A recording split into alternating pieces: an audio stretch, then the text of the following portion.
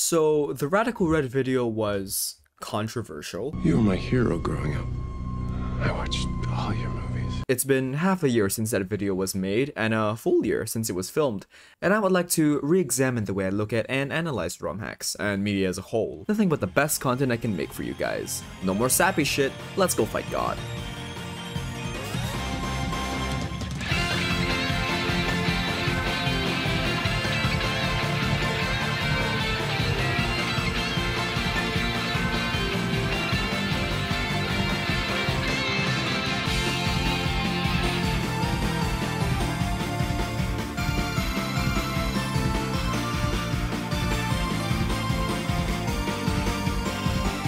Pokémon Voyager is a game that came out 2 years ago. Released by Ghoulslash and Clemenops, the game has a surprisingly small following behind it, maybe 1 or 2 complete playthroughs on YouTube at all. I had to solve all the puzzles myself, it was pain. So I'm changing all that. A full puzzle guide will be included in this review, as well as, here we go again, 1. Graphics. This includes tile sets, Pokemon sprites, how fluffy the grass is, resolution. 2. Region design and story are deeply connected to one another in this hack, so will their placement. 3. Custom content. New abilities, new moves, hell, they even got new held items. Breeder ball anyone? Septic potion? 4. Anything to do with the Pokemon included. Fakemon, distribution, and a special something exclusive to this ROM hack. 5. Gym leaders and trainers, self-explanatory I think. 6. Special features, and oh baby, does this hack have those. And as always, soul. And this time around I wanted to ask the devs for an interview, for funsies. Didn't really expect a response. Rooney. Right into it. Don't forget to like, comment, and subscribe. I will shoot you.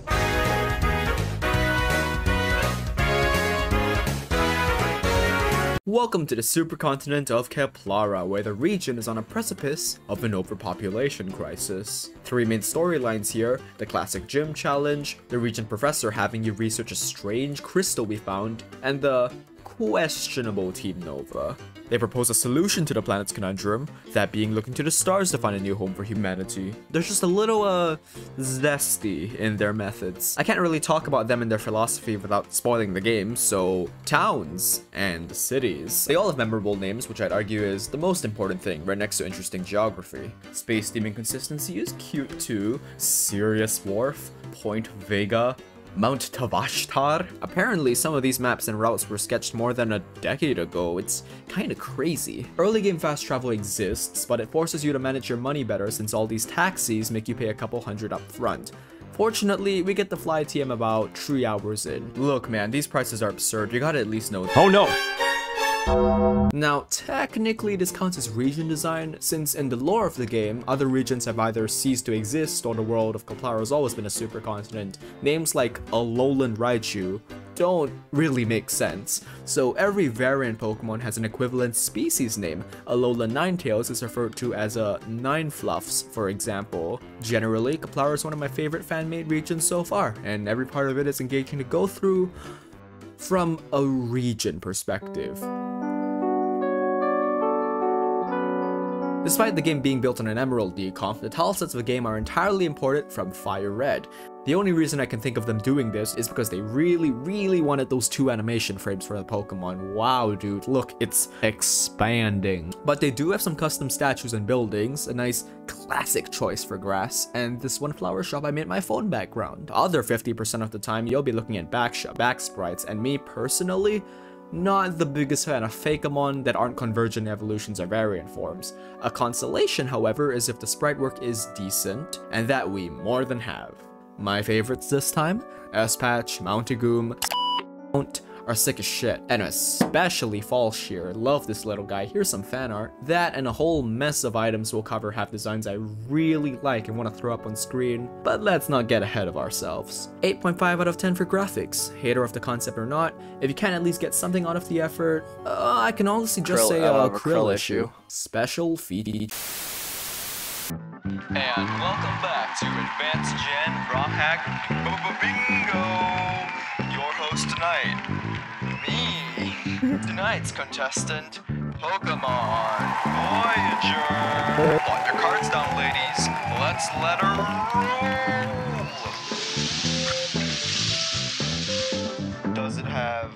documentation. Not only that, it has a wiki! 2 points.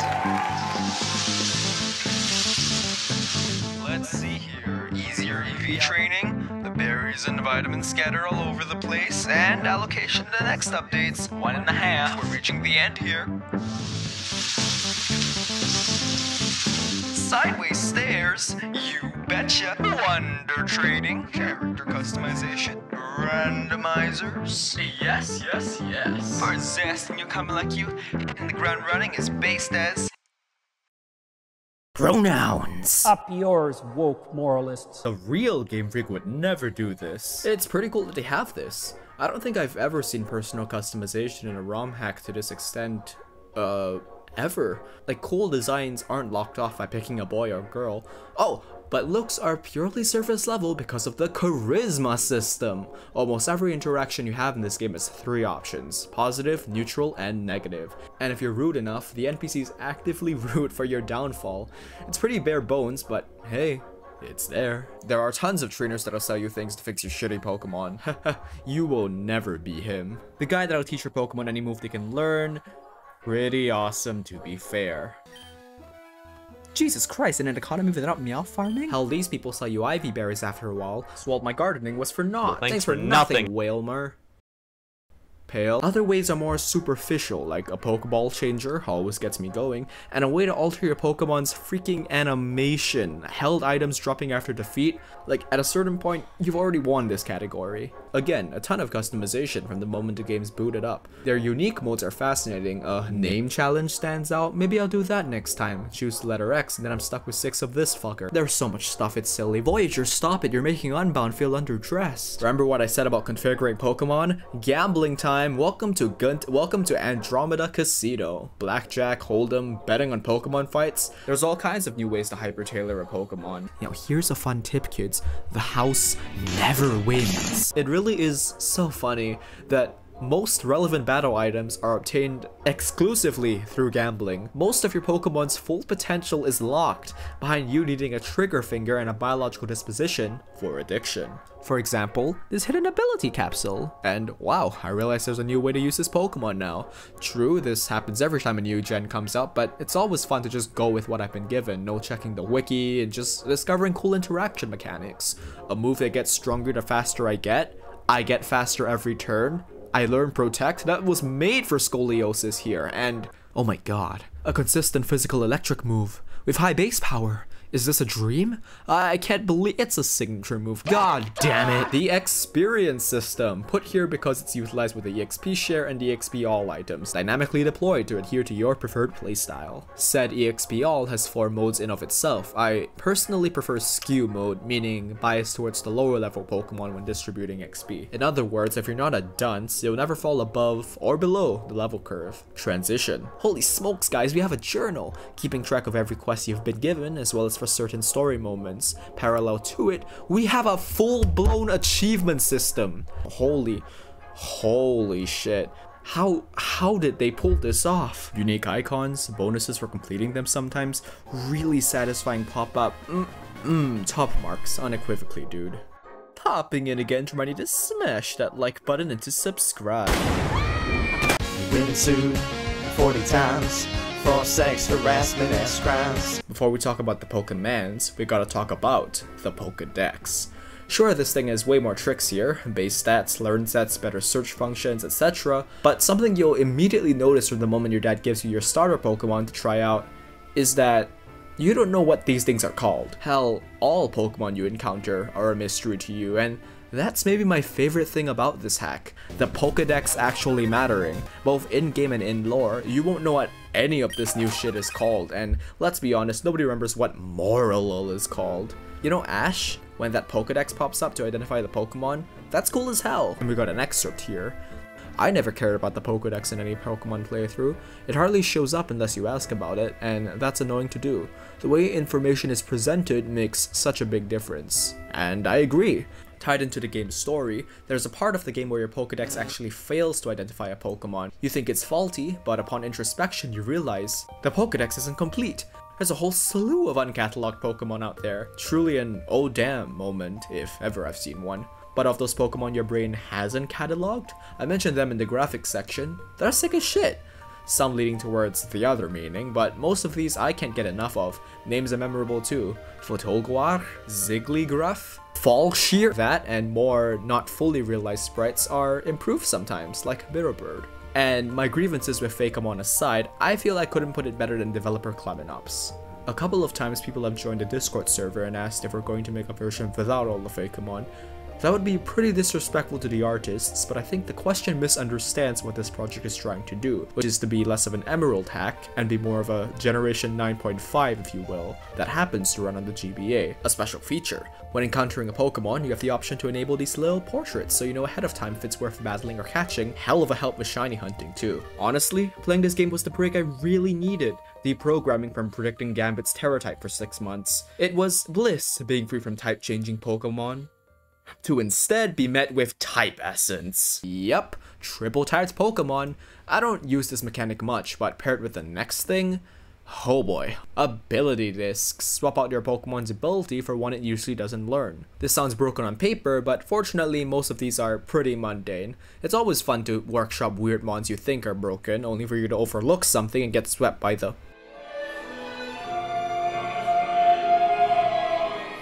a downer now. I feel there's a bit of a balancing issue with this game. The level cap itself is fine, but I'm not a big fan of gym leaders immediately having 6 Pokemon. The intention to encourage team building I understand, but at the same time, some people like to plan out and build out their team as they progress through the region. Apparently difficulty will be toned down in some way in the next release, so kudos to them for taking criticism well. And I'm not saying it was just a Krill issue, it could genuinely make early gym games frustrating. Gym leaders themselves are all attractive at least, and they all got their quirks to them. Oh goody, rotation battles. A terrain for each type? I'm sure this was tested thoroughly. Again, normal battles can more or less be configured to your liking, and in battle summary of the field is brilliant, and oh yeah, puzzle guide time.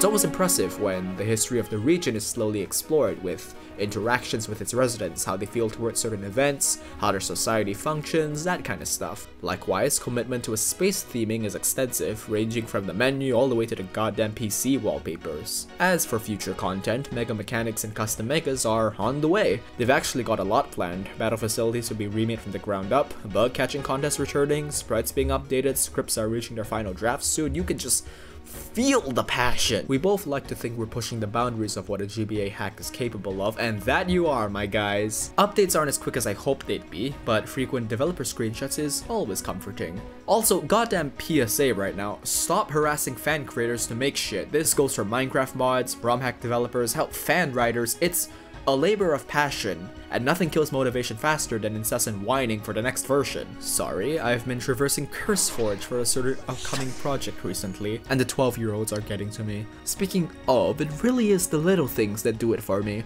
The city maps that save my ass so many times, the extensive box and deck search functions, the goddamn wiki. All in all, already a pretty complete experience that ends pretty satisfactorily before the next major conflict. A level of polish usually only seen nearing the end of development, making this incomplete game not feel like that at all. Think of it as the update coming out an hour after I released this video. Goodbye for now, Pokemon Voyager. I will see you Tuesday. And thank you, dear viewer, for watching. Merry ho ho ho Christmas. And don't forget to sub.